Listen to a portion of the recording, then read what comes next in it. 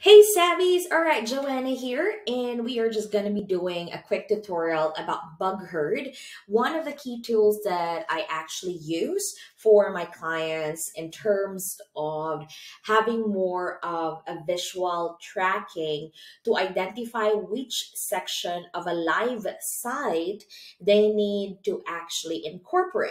So normally what happened, if I'm gonna just extend this one, so normally what happened is that when we are already in the development stage and we have already composed the website, and then there are just tiny details that needs to be identified, like change this, the indentation is wrong, or this is wrong spelling, this is move this one in the next paragraph.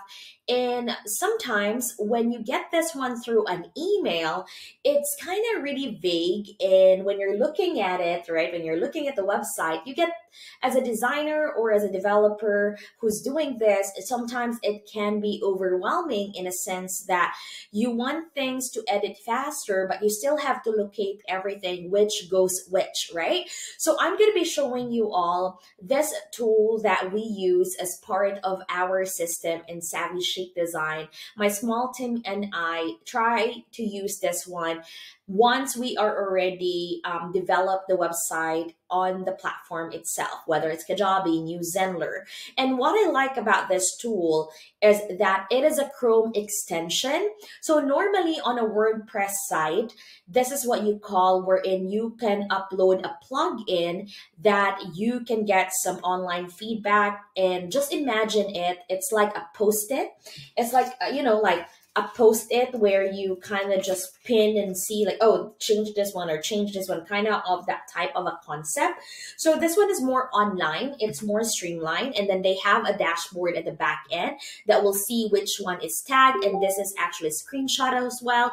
And when it is a Chrome extension, it's really much more easier that because some of the plugins in WordPress are compatible with WordPress, but this Chrome extension or platform is compatible with whatever platform there is. So whether it's building in Kajabi, in WordPress, in Squarespace, or whatever platform you are designing.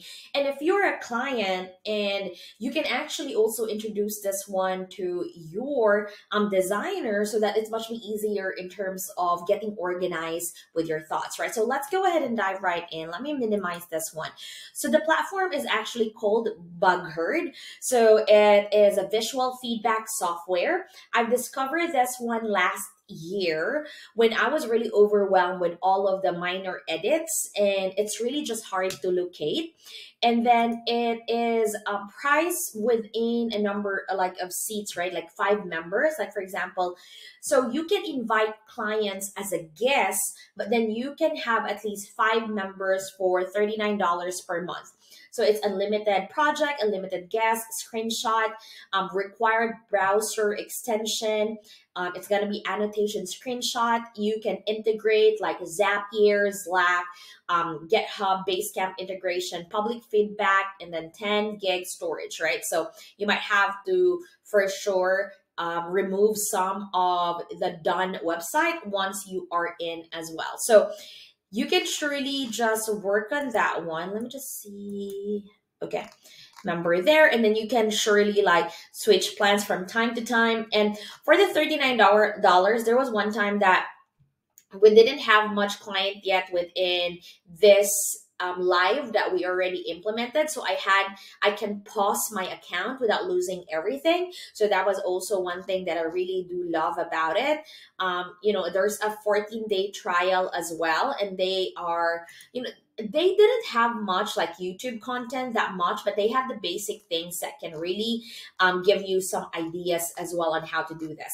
So let's go ahead and log in. So I'm just going to show you all how it is. So I'm just going to incorporate that, and then let's log in. So this is basically the main dashboard. These are all the websites that are connected into this.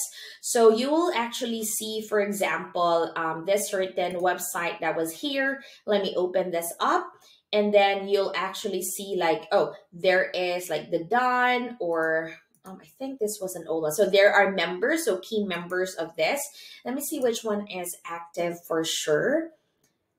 I've actually just added ground control just now.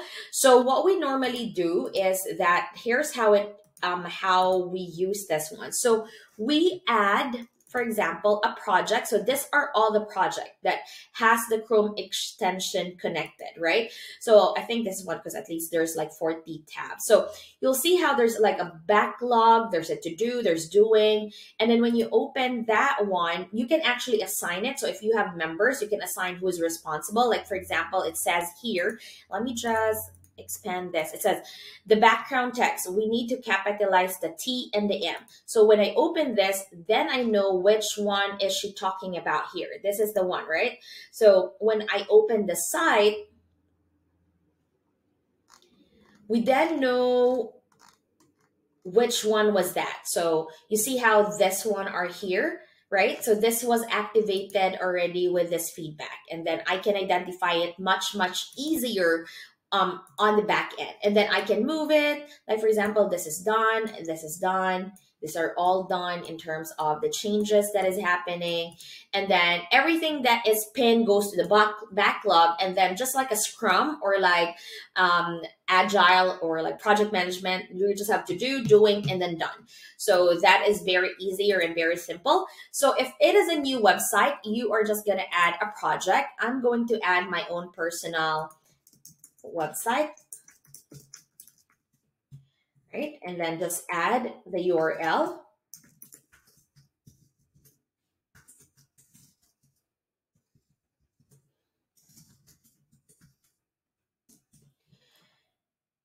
Then create a project, right? So now I actually already have the Chrome extension here, but you can actually just go to Google Chrome extension, just type it, sorry, Chrome extension store, and then open this one, and then just type in BugHerd, and then look for the one that is offered by BugHerd himself. And then you can just add the Chrome. I've already added mine, so that is for sure like good to go. You can also, see some of the things that they have. All right, so once you have that one, I actually pin it here. I usually have this icon extension, and I really pin this one so that it's easier for me. So if I kind of want to pin Grammarly, you see how that is there. If not, it's actually available, but it's not easy access. But I kind of want to do that one. So I already have BugHerd, so I'm going to open the website now.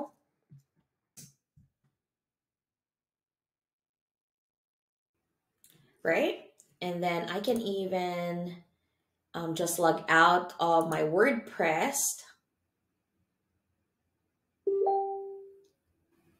All right, just to get that full scope.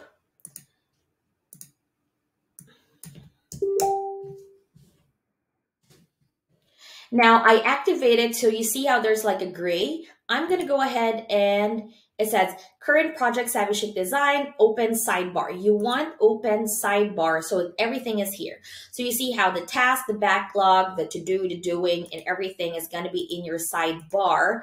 And then currently the beta is like a screen share, like how it is. I'm recording this one right now in Loom, but we're just gonna do this one here. So this is the very first time. So for example, I have an issue. I'm just gonna locate for that. So for example, this section here, change the header to this text, right? So for example, you add all the header, you see how it actually screenshot here. It depends, like you see how the annotation is here. So you can even like, okay, this one, like for example, remove this. And then you can still really be exact still. And then I'm going to go ahead and save. And then I'm going to exit that one. It basically just open this, right? And then I'm going to exit. Okay. Right. So you see how the annotation is already has that captured. It captured this one, right? So I'm going to exit this. And then I'm going to assign it to whoever is. So Joanna, it's my business. I'm the main here. the client can do that. And then if I do that one while I'm reviewing the work of my team, I can then assign it to my team member. Then I'm going to say like important, critical, normal, minor. I'm going to say like critical, it's going to be in backlog, and then tag, whichever tag you kind of want, for example, homepage, and then create task.